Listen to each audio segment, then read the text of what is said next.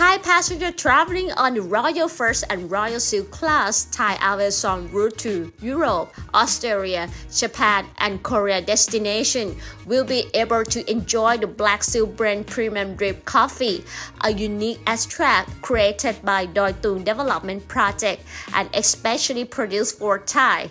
Its taste and aroma will engage the six senses: sight, taste, smell, touch, and heartfelt feelings of passengers in the magically smooth experience at over 30,000 feet altitude.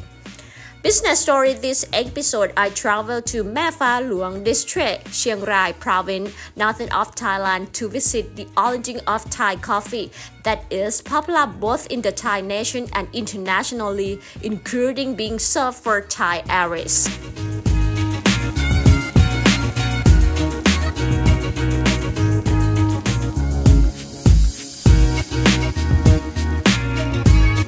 DoiTung Coffee is one of the most popular products from the Mae Fah Luang Foundation.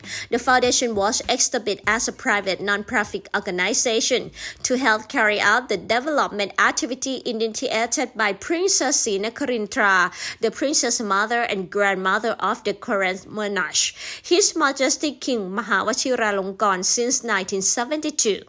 DoiTung Development Project was created job for the local people, have income and able to support themselves according to His Majesty wishes for people and forests to live together, and in order not to go back to cut the wood to destroy the forest, shifting cultivation as well as stop growing opium again. The partnership aimed to help generate local employment, a circular economy, and sustainable community development. The coffee beans are harvested by local farmers on hills at DoiTung, a mountain in the Thai highlands of Mae Fah Luang District, Chiang Rai Province, northern of Thailand, where 1,200 meters above sea level and roasted through a sustainable process by DoiTung Development Project. What kind of product, what kind of coffee to launch in TG Thai Airways?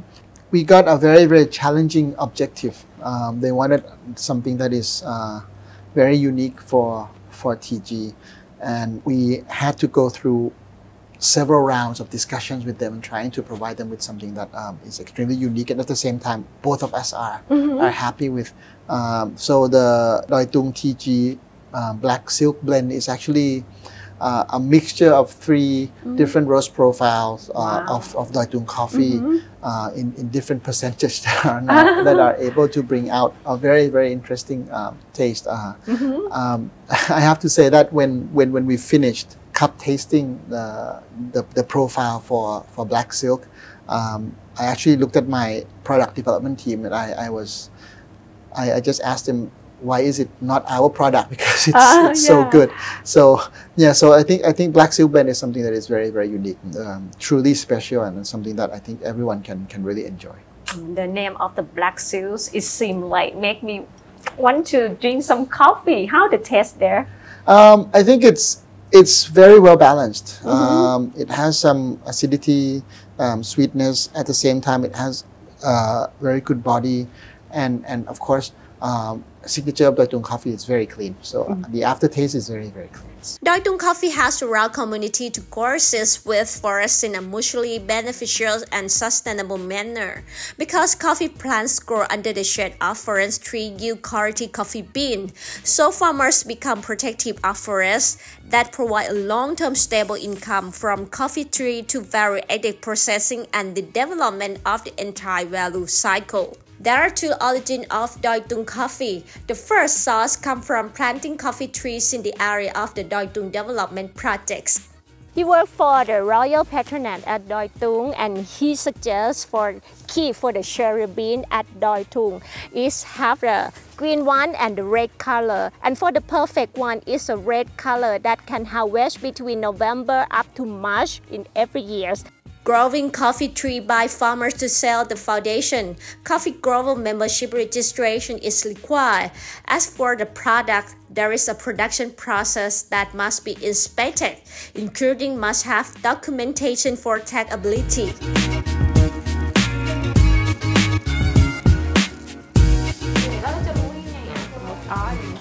มันจะลงล็อก มัน มันจะลงล็อก ลงล็อกนี่คือประมาณล็อกละ50 Can you tell me about the process of the production for coffee bean from DoiTung? We take care of our coffee from farm to cup. I think we're one of the few in this scale.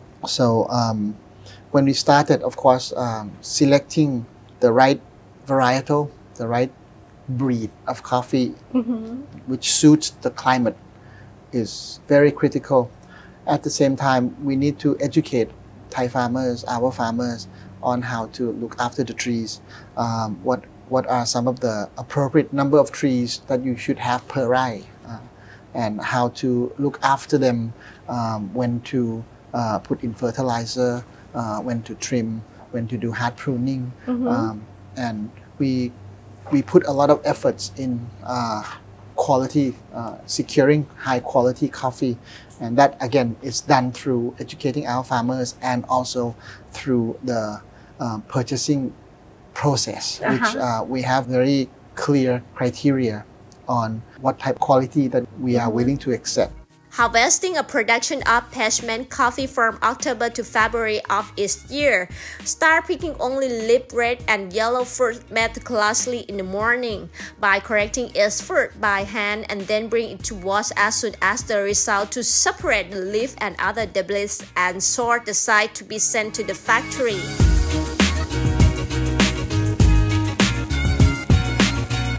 After receiving coffee production, deliver coffee to the factory to remove the outer shell by a machine that does not damage the pure kernel.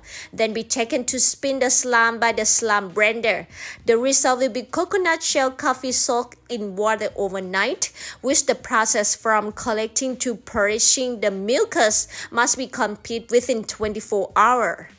Drying coconut shell coffee, do it at dawn the next day by washing the coffee shells with clean water and take it out to dry. On a cement patrol, re-spray coconut shell coffee every 30 minutes every day until the moisture content is reduced to 10 to 12%.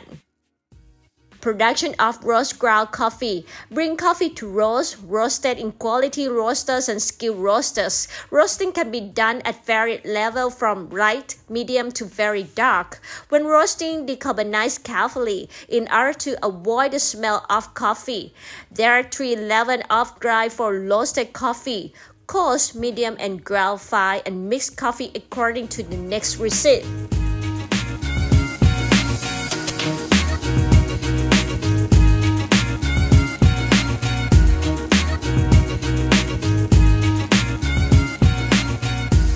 How the unique taste the coffee from DoiTung? I'd like to say that our coffee is clearer than most of the coffee, simply because when you focus on ripeness, when you focus on process, and when you are able to roast it at the right profiles that is suitable to the actual beans that you get from, you'll be able to deliver that kind of clarity in terms of flavor. Our coffee is sweet, a little bit slightly acidic, sweet, and very clean finish. And how about in the future? How DoiTung will develop for the coffee products to the market? I think that the knowledge that we have is something that can be put to a much greater use. We are not only operating our coffee farm in DoiTung, but we are also operating our coffee farm elsewhere. So we have another area that we are now promoting coffee cultivation, which is in Nan province. Yes. So we're now utilizing the knowledge. We're working with the farmers in Nan.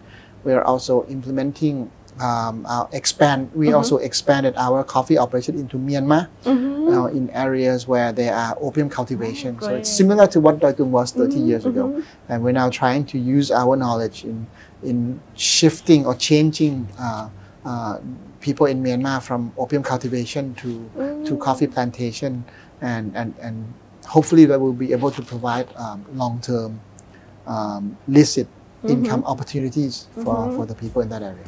DoiTung coffee products include both roast coffee and drip coffee. They are available at Cafe DoiTung, DoiTung Lifestyle Store, and leading department stores. Most recently, Japan leading quality brand Muji selected DoiTung coffee for its own cafe due to its quality and a desire to support Thai farmers to have a sustainable quality lifestyle.